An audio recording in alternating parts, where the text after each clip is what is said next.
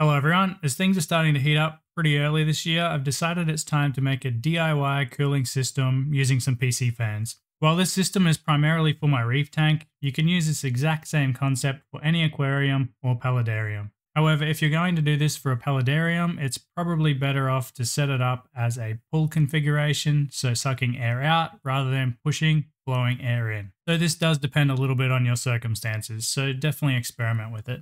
So to begin, you'll need PC fans. I'm using 120mm fans for this, but you can use bigger or smaller ones if you have those available. I'm using some cheap Silver Monkey ones. So these are 120 by 120 by 25 with a rotational speed of 1800 RPM, max airflow of 61.7 CFM, and anti-vibration dampeners. They're also 4-pin PWM fans.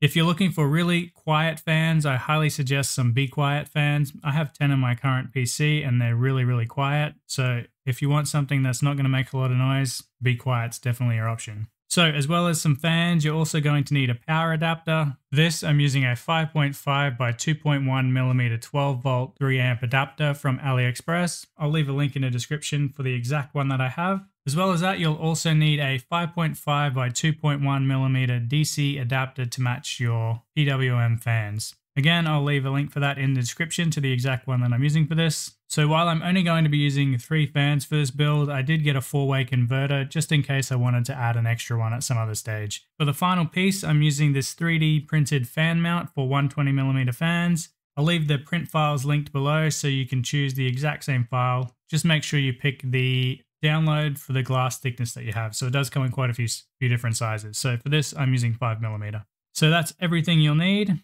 Now it's simply just a case of screwing the fans to the mounts and connecting all the wires. Just remember that when you screw the fan to the mounts, to make sure you have the fan direction facing the right way.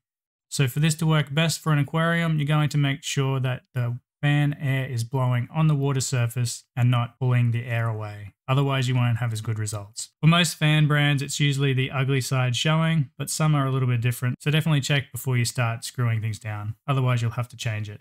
Okay, so that is all 3 fans mounted to their 3D brackets and they're ready to connect. So now all you need to do is connect the 4-pin PWM from the male to the female, just as shown on the screen here. All the fans that you have, so for me it's going to be 3 and I'm going to have 1 spare socket left if I decide to add another fan.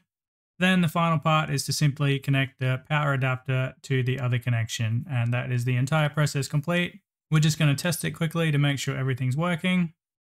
And as you can see, all 3 fans are running perfectly. The only downside is if you've picked really loud, really fast fans, they're going to be noisy and there's no way to adjust the speed. The speed is always going to be maximum. So make sure you pick your fans wisely. Now that everything is connected, it's time to mount it to the back or side of the aquarium, then to plug it in. This is a simple enough process. Just slide it over the glass, connect everything up and plug it straight into the power supply.